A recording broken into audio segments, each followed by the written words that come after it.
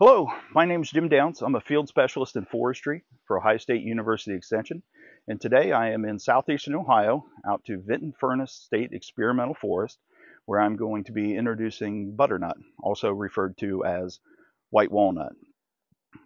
To begin with, the leaves of white walnut are pinnately compound. They will have somewhere between 15 to 25 leaflets per leaf. The one distinguishing feature between white walnut and black walnut is that the terminal leaflet, or the leaflet out on the end of the rachis, will tend to remain on the tree for white walnut, whereas with black walnut it will tend to fall off. Another difference between the two is the individual leaflets tend to be a little bit more round on white walnut compared to a little bit thinner on that of black walnut. Both will have fairly fuzzy leaflets that are going to be finely serrated along the edge of the leaf. When we look at the buds and the twigs of white walnut, the terminal bud of white walnut and all the buds will be naked, meaning that they don't have scales.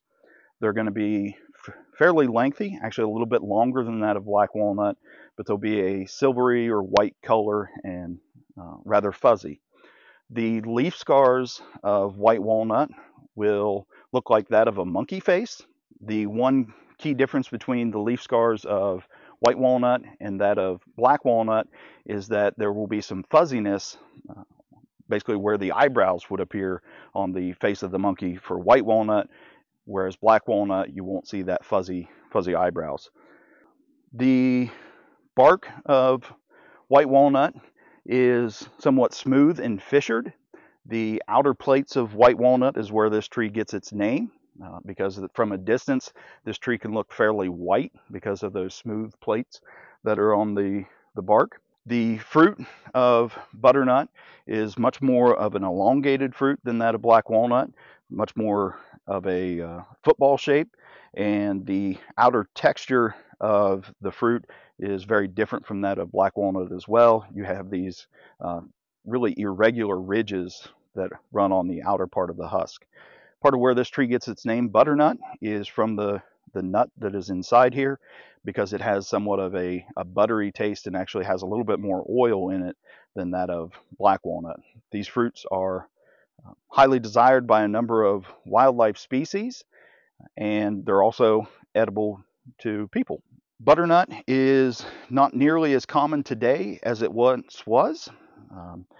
And that's because primarily in the 1960s, this tree began being impacted throughout much of its range by a canker disease.